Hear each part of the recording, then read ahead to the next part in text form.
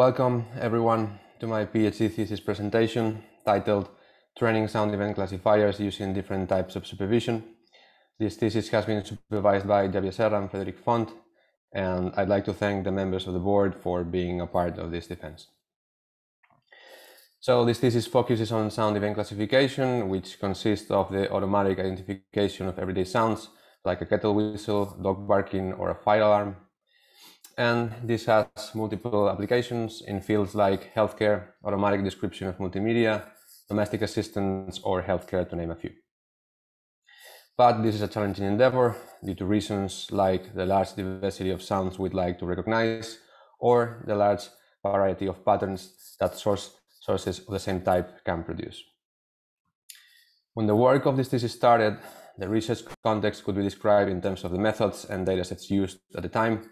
As for the methods, this was approached mainly using supervised learning, with methods shifting from feature engineering to deep learning. And as for the datasets, most of them were of limited size, often carefully annotated with vocabularies limited to specific domains. And so these datasets pose some limitations. Deep learning approaches typically require large amounts of data to show the potential, and each of these datasets alone encompasses a small bit of the variety of sounds we listen to every day. Therefore, these limitations were hindering the development of general purpose classifiers able to recognize tens or ideally hundreds of sound classes. At the same time, despite these needs, there were large amounts of data in repositories like Freesound or YouTube, which have two main aspects in common. They host very large amounts of audio, and they typically lack reliable homogeneous labels to describe this content. Instead, they have user-provided metadata. In addition, this thesis was partially funded by the Audio Commons project, one of the goals being the automatic description of sounds and the exploitation of Freesound for research purposes. So the question that we asked at the beginning of this thesis was, what can we do to allow the improvement of coverage and performance in sound classifiers? And we identified 4 research avenues corresponding to the 4 main chapters of this thesis. The most evident option to achieve this goal is to build better datasets, larger and more comprehensive. And here, the repositories can be used as sources for dataset creation. And this has been an important focus of this thesis, where we build a new dataset, fully open, with a large vocabulary and reliable labels. However, the amount of data that can be gathered this way is typically less than ideal, and therefore techniques to improve generalization to new examples are typically paramount. So here we also implemented methods to improve generalization through architectural modifications and also data augmentation. So far, we've assumed that the labels are always correct, but this is certainly not always the case. In recent years, we've seen a transition to larger datasets with less precise labeling, and also a tempting alternative is to train classifiers directly based on these web repositories, where the labels can be inferred automatically, for example, from the user-provided metadata, which leads to label noise as well. So sometimes the supervision given by noisy labels is the only choice, and therefore this is a pressing issue for sound classification. Consequently, this has been an important topic as well. Our contributions include a dataset to support this research and techniques to mitigate the effect of label noise. And finally, so far we assume that textual labels are always available, but this is, again, certainly not always the case. In fact, unlabeled data is much more abundant, and one way to exploit this data is through self-supervised learning, where we learn representations without human supervision, and then these representations can be used for downstream tasks. Here we have significantly contributed to this direction by the development of strategies to learn audio representations from unlabeled data. And so in this thesis, we've done research on several strands of dataset creation, as well as supervised and unsupervised learning to train large vocabulary sound event classifiers. Specifically, the objectives of this thesis are to build a new dataset of sound events, larger in coverage and size, to devise a learning method to improve generalization, to develop techniques to mitigate the effect of label noise, to develop the methodologies for learning representations from unlabeled data, and to release data and code as open resources. This is the outline of this presentation, along with the corresponding chapter of the thesis. After this introduction, we'll see 4 sections corresponding to the main 4 objectives I just presented. And then we'll briefly mention our work on the case challenge organization and the summary and conclusions of this thesis. So let's get started with the Freesound dataset 50K, although I'll sometimes refer to it as FSD for simplicity. This content has been published in Transactions on Audio, Speech and Language Processing and an ISMIR paper.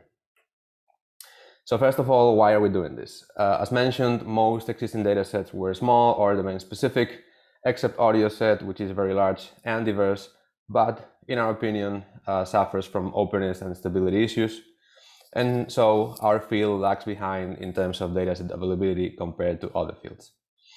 The starting point for the creation of our dataset is a source of audio content, a vocabulary to annotate this content, and then an infrastructure where to load these resources and gather annotations. These are Freesound, Audio Set Ontology, and the Freesound Annotator. Freesound is a sound sharing site with over 500,000 clips, covering a wide variety of audio content. Importantly, this content has user-provided tags that we'll use to the creation of our dataset. Then Audio Set Ontology is a hierarchy of over 600 classes.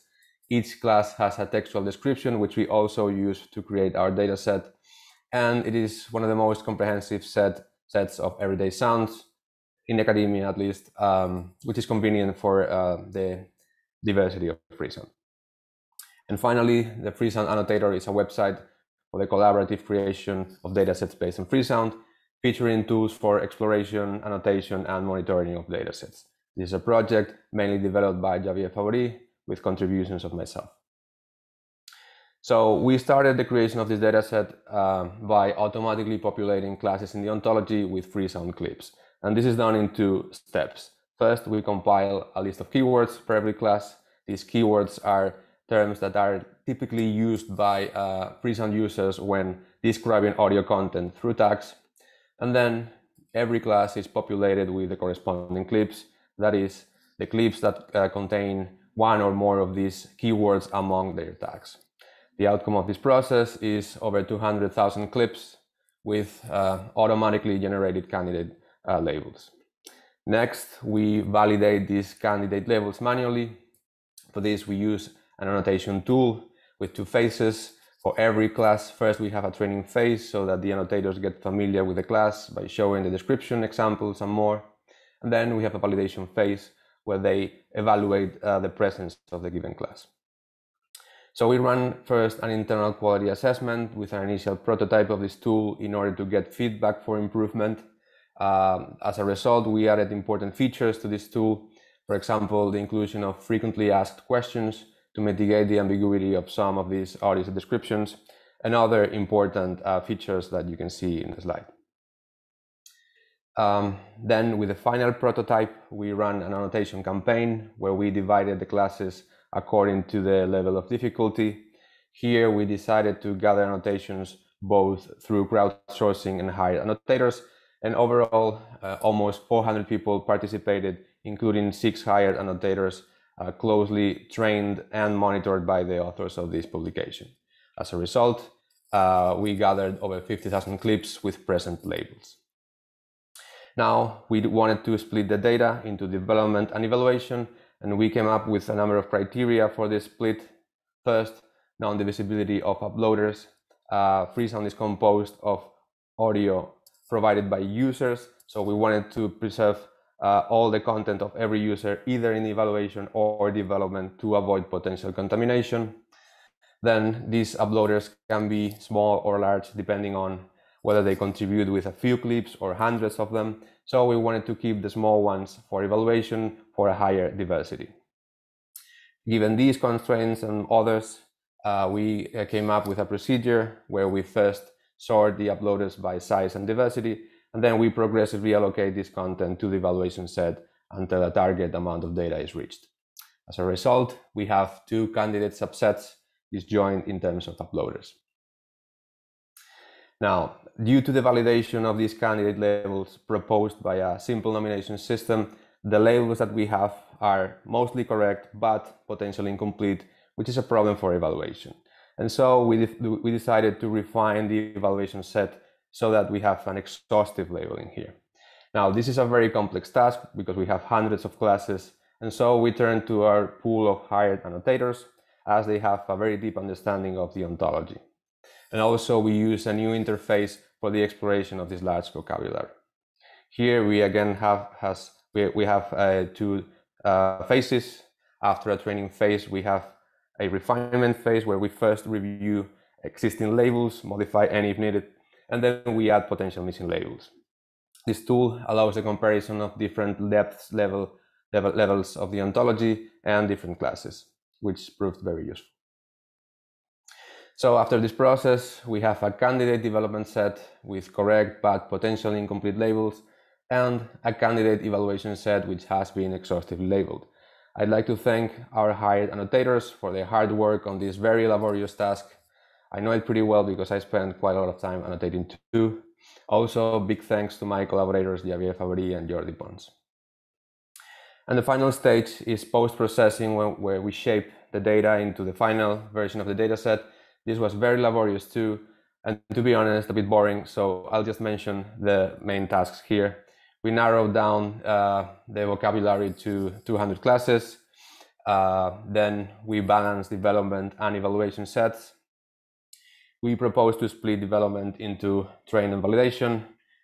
Here we wanted to keep the non-divisibility of users too, but it was not possible due to a number of constraints. And so we distinguish between two types of contamination, and this is important, we'll see later on. Within class contamination in red, where content of the same uploader and the same class is at both sides of the split, and in blue, between class contamination, where content of the same uploader but not from the same class is at both sides.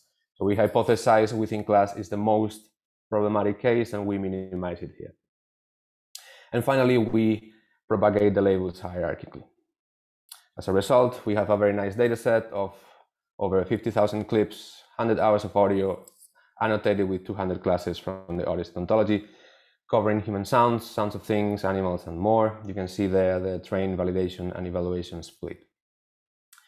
The dataset is released with a number of metadata resources and under Creative Commons licenses. As any other dataset, the FSD has limitations too. We use the refinement task to quantify the level of label noise after the validation task. As a result, 94% of the labels were verified as correct, and about half the clips needed additional labels that were provided in this refinement step. The dataset is imbalanced. Some classes in the development set might show some data biases, and the vocabulary is not very specific in some parts. One of the experiments that we ran with this dataset is about comparing different train validation splits. We considered 3 splits, as you can see in the slide. All of these 3 sets have a similar size. The main difference between them is the uploaders shared between train and validation. As you can see, the first 2 approaches suffer from within class and between class contamination. Ours is based on minimizing within class.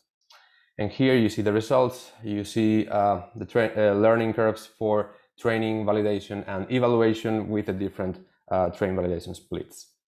When we ignore within class contamination, the validation performance in light blue is overly optimistic. However, when we minimize this type, it is a good proxy for evaluation, which is what we want. So as a summary of this section, we've proposed a methodology for dataset creation based on human validation of nominated candidate labels, followed by a refinement process where we approach a complete audio transcription. We've gathered annotations through crowdsourcing and trained annotators, and we've put special emphasis on the evaluation set, which to our knowledge is unprecedented. This dataset has achieved several milestones. It is the largest fully open dataset of human labeled sound events. The paper introducing this dataset is the first one to appear in the dataset paper section of the Challenges and Data Collection Committee website. And it has enabled 6 audio challenges, 7 datasets, and it's been used for research beyond sound classification. We now continue with improving generalization by increasing shift invariance in CNNs. This content has been published it's currently under review in Signal Processing Letters.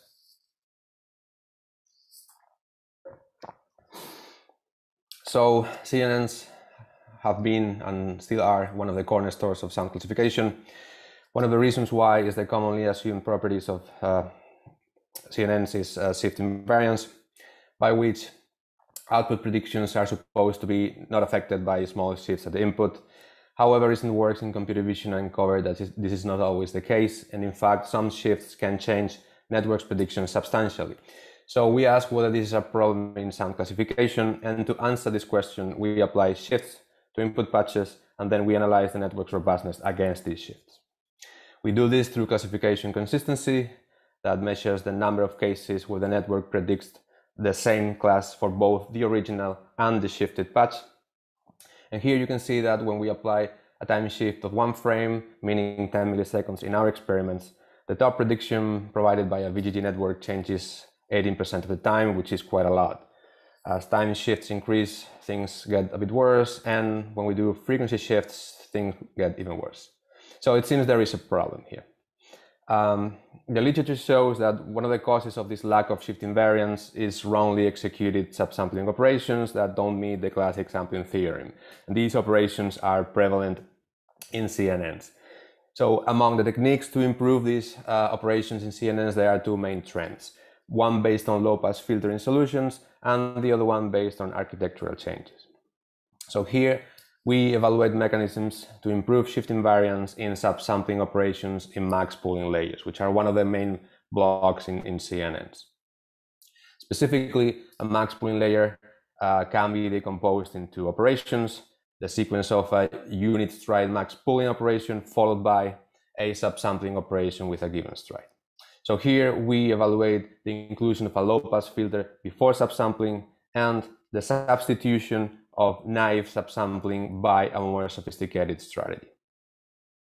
So a bit more of details. Here you're looking at a 2x2 max pooling operation that we usually use. And as I said, it can be decomposed into two smaller operations. Here we include this low-pass filter before subsampling through another convolution operation. Now, these low-pass filters can be realized in different ways.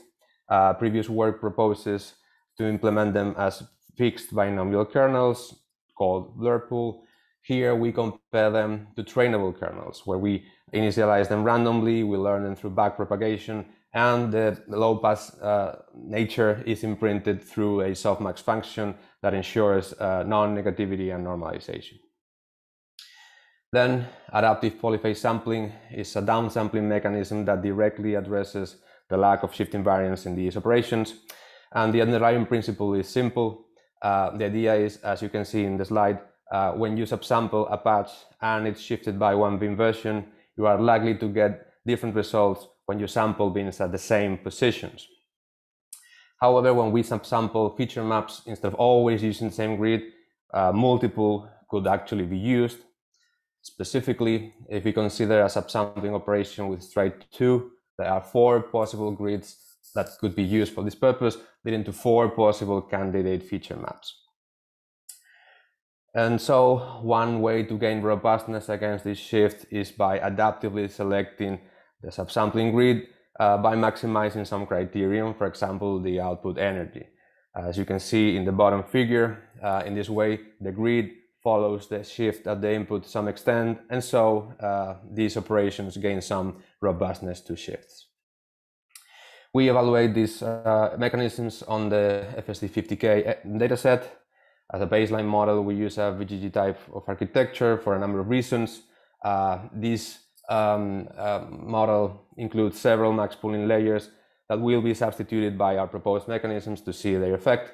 And then the best setups will be evaluated with a larger model, VGG42. So first, we report results with a small model. All methods outperform the baseline system.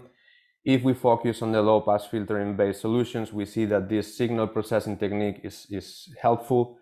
While it may seem that blurring feature maps can lead to loss of information, our results show that it is indeed helpful. As for the choice, trainable versus non-trainable, It doesn't seem critical, yet the trainable version seems to work a little bit better. These are our top methods, which work on par, and when we combine them, we see a small performance boost.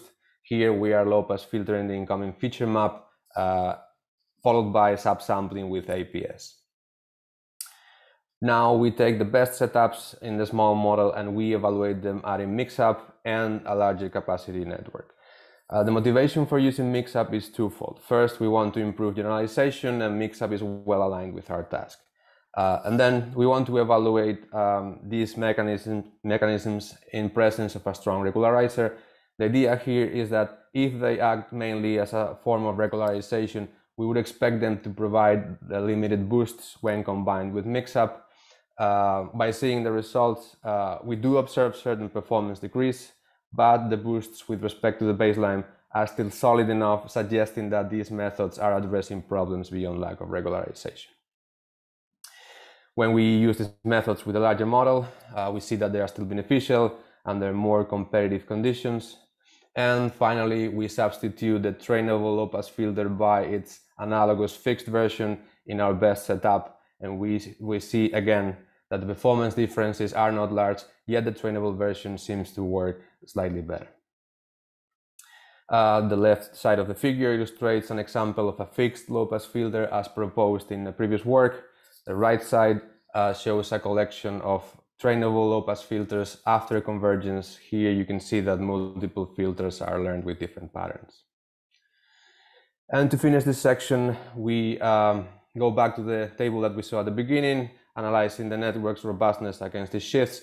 Here we see that the proposed approach shows higher robustness by showing higher classification consistency in all cases. And here we show a couple of examples. First, we apply a time shift of up to 5 bands over a water dripping sound. The right plot shows that when we apply our mechanisms in blue, the predictions for the top class drip, in this case, are pretty stable. Without them, they show some fluctuations. Also, here we apply a frequency shift over a computer keyword sound. Again, the predictions with our mechanisms are more robust than without them. Our best system obtains state-of-the-art on FSD50K, outperforming previous approaches based on a collection of training techniques and transformers. So the takeaway here, the main one, is that we've seen that the models evaluated present a problem of only partial shift invariance, and by inserting our pooling methods into these models, we obtain higher robustness to shifts and recognition boosts. We are now adding these models to the Sentia TensorFlow ecosystem so that they can be easily used by the community. And now we continue with training sound event classifiers with noisy labels. This content has been published in ICASP, WASPA, and a signal processing letter done during an internship at Google. So, as mentioned, label noise is a problem for sound event classification that causes nasty effects on the learning of classifiers. And one of our contributions is the FSD Noisy 18K dataset, which to our knowledge is the first one to provide for the investigation of label noise. You're looking at the amount of data per class with a small amount of manually created labels in yellow and a large amount of noisy labels. But how did we get to this? We started in a similar way to FSD50K from Freesound and audio set. The first stage is the same. We automatically populate classes with Freesound clips. This leads us to a number of candidate clips per class, a small portion of which was human validated. And from here, we obtain a clean train set and a test set. The remaining clips have no human validation, and the only supervision is provided by the user-provided tags in Freesound. And so there's some kind of label noise here, and we wanted to characterize this label noise. So we went through a small portion of the data set, manually inspecting the different cases, and these are the results. We obtained that about 40% of the labels are correct and complete, and as you can see in red, the main type of label noise is out of vocabulary. And these are the main aspects of the dataset. We've gone already through some of them. It's worth mentioning that the proportion of the noisy train set and clean train set is 90%, 10%. We'll use this later on. The first methods that we evaluate to mitigate the effect of label noise are noise robust loss functions. Here, the typical loss function for multi-class problems is categorical cross entropy, CCE, where we compare target labels and predictions. However, this label noise is sensitive, this loss function is sensitive to label noise, as it puts more emphasis on difficult examples. The thing here is the examples for which the predictions differ more from the label are also weighed more in the gradient update, as you can see in the plot. This is due to the logarithm operation. This is okay for clean data, that's what we want, but for noisy data it can be problematic. And so we discuss a few alternatives. Here we'll just mention one. This is the generalized cross entropy loss, and the intuition is as follows. We've seen that CCE is sensitive to noisy labels.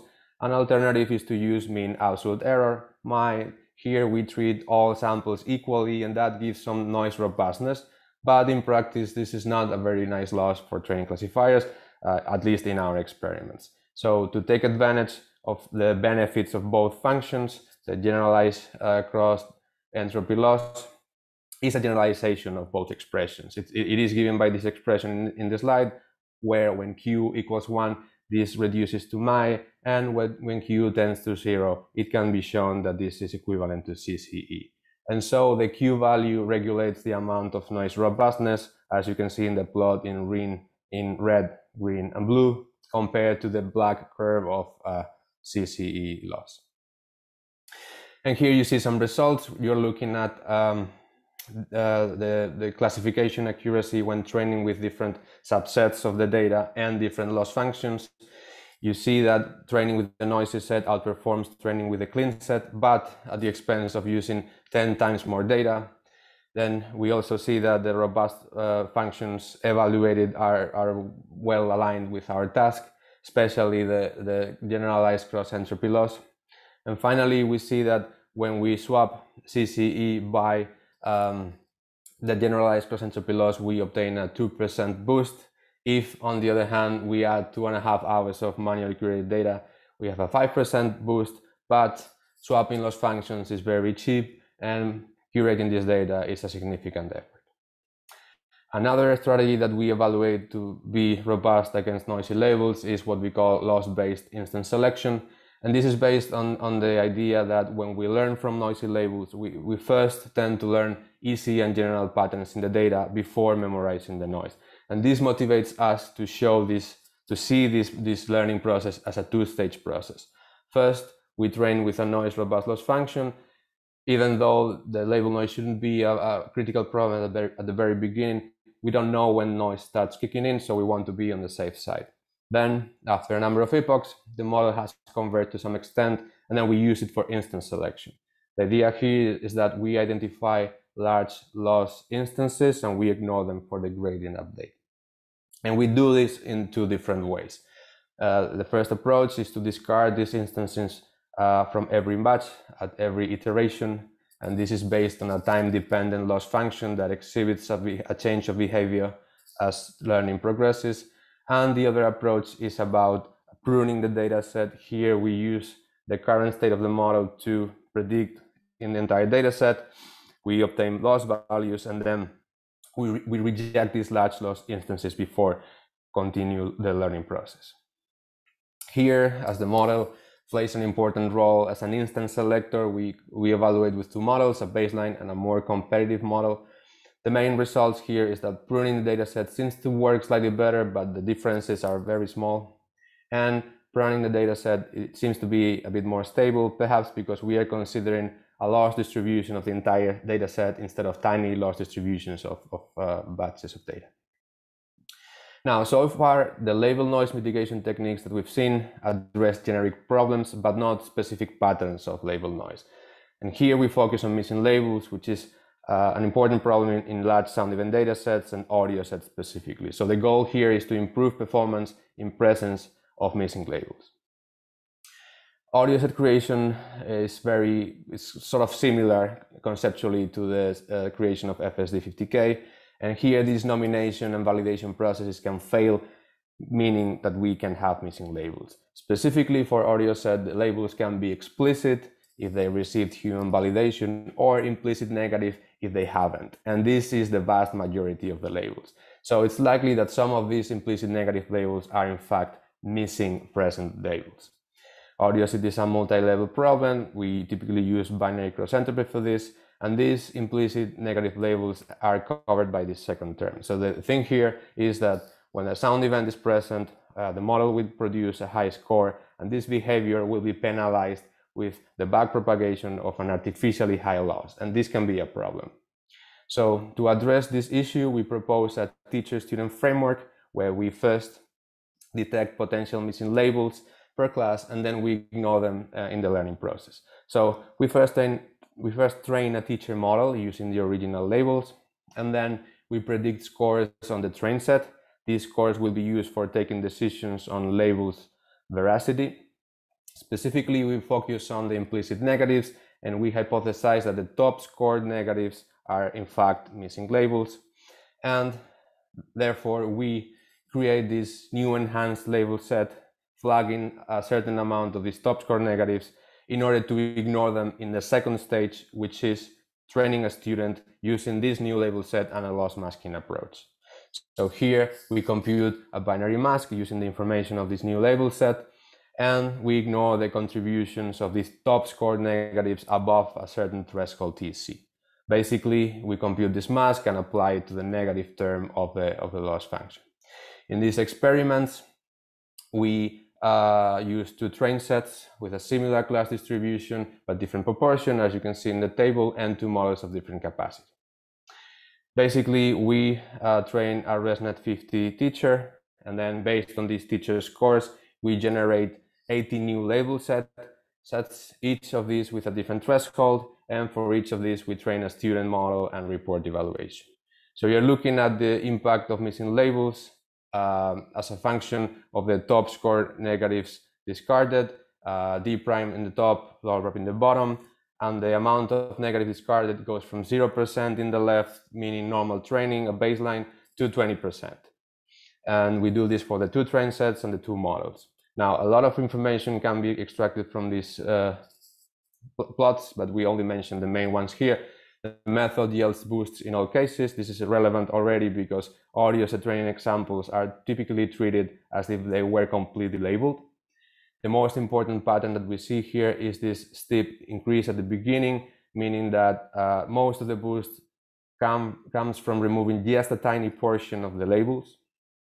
And the boosts are higher when the train set is smaller, but these labeling errors are still observable with massive amounts of data.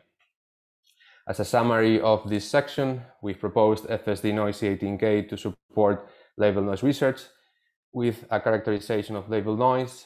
We've seen that large amounts of Freesound and the supervision by tags is feasible for training classifiers. And then we've evaluated a number of simple model agnostic approaches to improve performance in this scenario.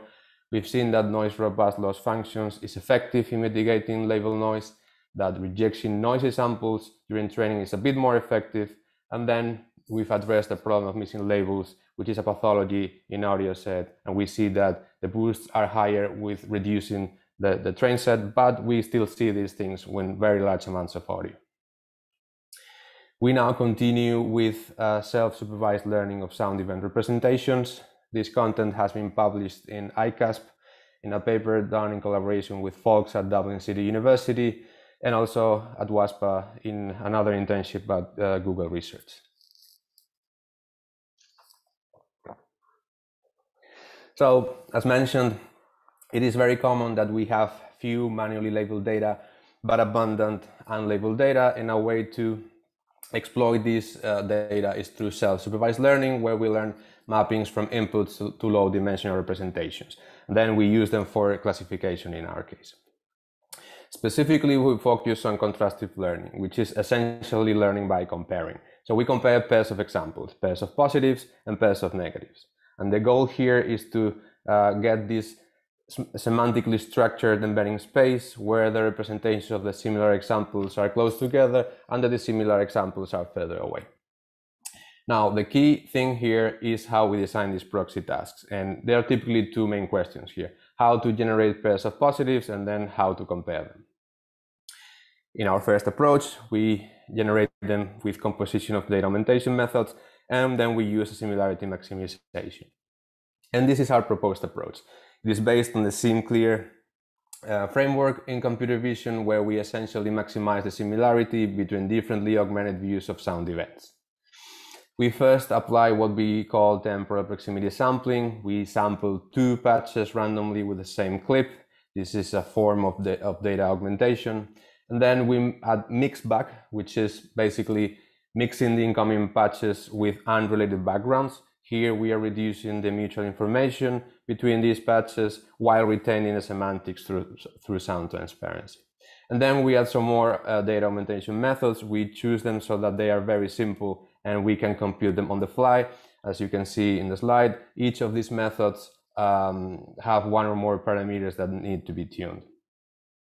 And then we extract low-dimensional embeddings H using an encoder, and we map them to the final metric embedding Z, where we apply the loss function. This contrastive loss is essentially doing as follows. In the numerator, we have the similarity of Zi and Zj that correspond to the embeddings associated to differently augmented views of the same input example, and this is maximized. And then in the denominator, what we have here is the similarity of all possible negative pairs drawn from the batch of samples, and this is minimized. And so by solving this task, hopefully useful representations can emerge. We evaluate this using the FSD Noisy 18K dataset in two stages. First, unsupervised learning, where we train in a noisy set and validate on the clean set with KNN evaluation. And then we evaluate the learned representations with supervised tasks, specifically with fine-tuning our model after initializing with pre-trained weights. Here we use the two downstream tasks enabled by this dataset, training on the noisy set or training on the clean set.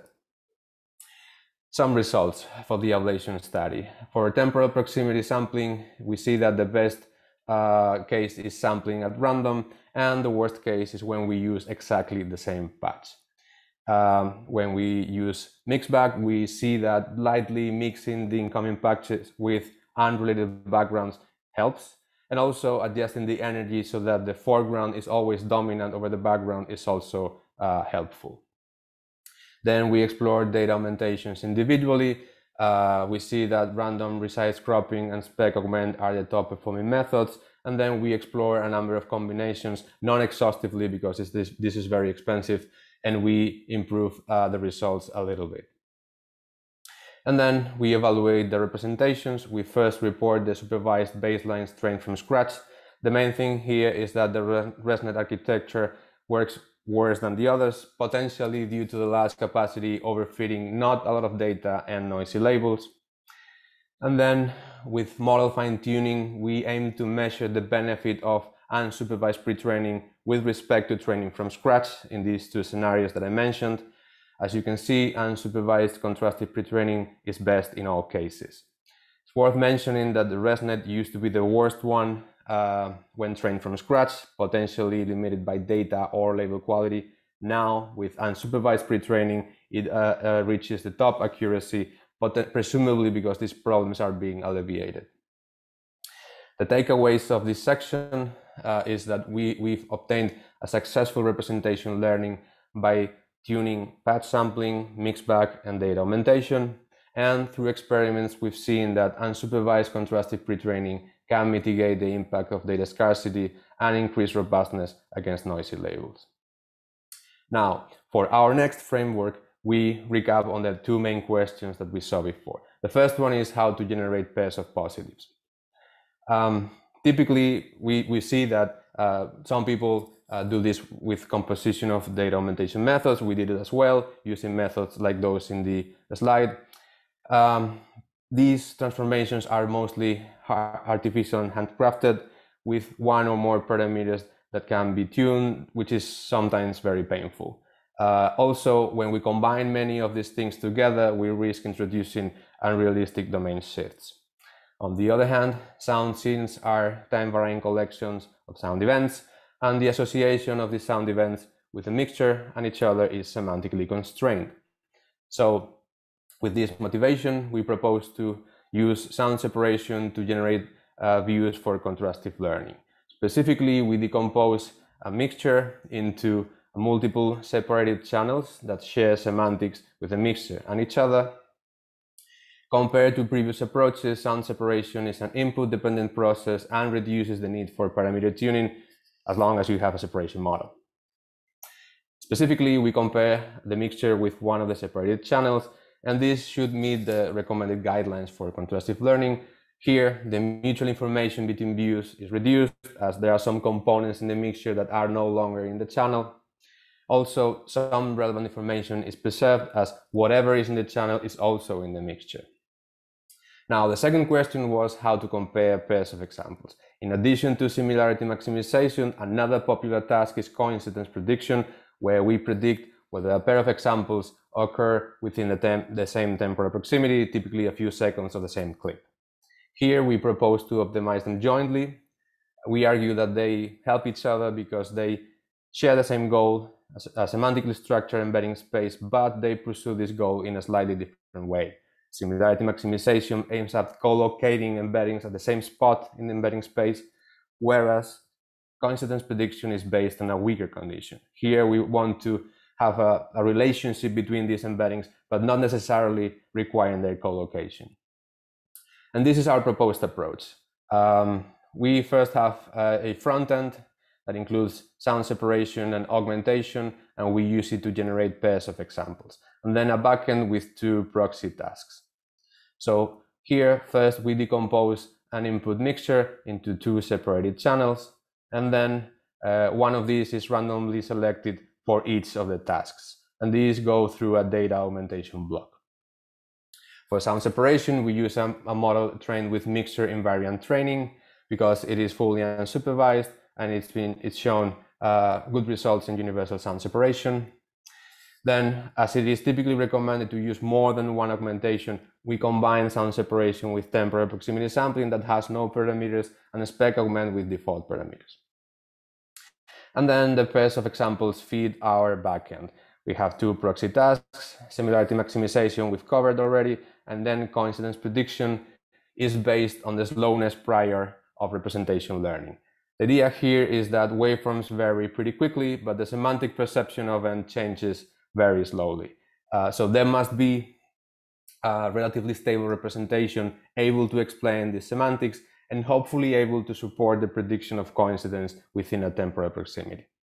In practice, we extract low-dimensional embeddings H, we concatenate them, then we task this coincidence head to predict whether these two guys coincide within the same clip.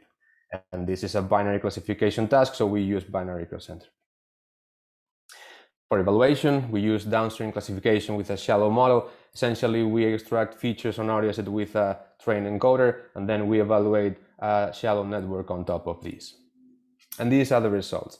We first show the utility of sound separation for contrastive learning. The table shows the performance obtained by creating pairs of examples in different ways. Here, temporal proximity sampling is always applied, and then we apply sound separation and spec augment as specified in this table. So the first row is only temporal proximity sampling, then we apply spec augment and so on. So you can see that sound separation here outperforms spec augment, yet the best performance is obtained by combining both at the bottom. So from these results, we see that comparing input mixtures with the separated channels provide better representations than the conventional setting of using only the input clip. Now, in some previous experiments, we saw that sound separation is beneficial even when the separation is less than perfect. And so we wanted to see whether separation model before convergence is also useful for our purposes. So we analyzed a number of separation examples from earlier checkpoints of the same separation model, and this is what we found out. What you're looking at is the spectrograms of the 2 separated channels for 4 checkpoints of the same separation network, okay? And then at the top left is the input mixture that corresponds to a guitar melody sound following by the sound of applause. So first here we have S2, separation after convergence, and you can see here the separation is pretty good. This is the model that we used in the previous slide for the experiments. Now we try something new. We have S1, separation before convergence. You can see here the separation is more limited. Then we have a filtering effect in 500 steps. Here the model wants to separate, but he hasn't learned how to do so yet. And so the output channels are differently filtered versions of the input. And finally, we have a noise process here with an untrained separation network that produces a clearly audible and wideband noise. So we wanted to see if these transformations are valid for creating positives for our task. And the results show in the top section of this table that all the processors provide valid forms of augmentation. All of them work on the same ballpark, with the noise process working slightly better, surprisingly. And if we focus on the bottom section, you see that the combination of some of these processors is also helpful. Finally, we showed results when we trained the framework entirely, meaning jointly optimizing both proxy tasks. And here we observe some boosts across the board. So it seems that the key ingredient here is not the quality of the sound separation process, but rather the combination of diverse processing by the separation model as learning progresses. This approach outperforms some past approaches, some of them using also video and text, and is competitive with the state of the art on this task. So the takeaway here, we've seen that sound separation can be seen as a valid augmentation to generate views for contrastive learning, and that learning to associate mixtures with separated channels elicits semantic structure in the representation. Also, we discovered that the transformations provided by different checkpoints of the same separation model as learning progresses provide valid augmentations for generating positives. And finally, jointly optimizing these both proxy tasks is beneficial. This paper received one of the Best Papers award at WASPA. And we now briefly mention our work on DK's challenge organization. This has been published in DK's workshop. So in order to foster research on sound recognition, I, along with other researchers, organized 2 DK's challenge tasks related to learning with noisy labels. The organization tasks included the design of the problem formulation, development of audio datasets, and the management of the Kaggle platform. This attracted over 1,000 teams in total on the Kaggle platform, and one of the most important outcomes is the generation of open knowledge. In addition to the data sets and the baselines, there was a lot of exchange in the forums, and the code for the top solutions was released. To conclude, the summary and conclusions of this thesis: the technical contributions are a comprehensive review of the sound event recognition field and the different topics covered, the development of FSD50K, which is the largest fully open dataset of human labeled sound events, a comprehensive characterization of this dataset, architectural modifications to increase shift invariance in CNNs for audio, the development of FSD18K, which is the first one to provide for the investigation of label noise in sound classification, the evaluation and development of techniques to mitigate the effect of label noise during training of sound classifiers, and the development of novel self-supervised learning frameworks for learning representations from unlabeled data. In addition, one of our papers received a Best Paper award at WASPA. I've been a developer of 2 successful proposals for Google Faculty Research Awards that partially funded my PhD. I've been a technical program co-chair of DK's workshop, also involved in challenge organization in DK's and the recent HERE challenge. I've been a reviewer for multiple venues, and this thesis led to 4 datasets and 5 code repositories. In terms of publications, this work led to 3 journal articles as a first author, 5 conference articles as a first author, and 7 conference articles through various collaborations. Overall, before this thesis, sound classification was typically based on supervised classification using clean and small datasets. Today, our field has expanded with inclusion of large vocabulary datasets and the progressive consolidation of new directions like learning with noisy labels and self-supervision. This thesis has contributed to this transition by providing data and code resources, as well as state-of-the-art approaches and audio representations. In the future, I'll keep contributing from Google Research.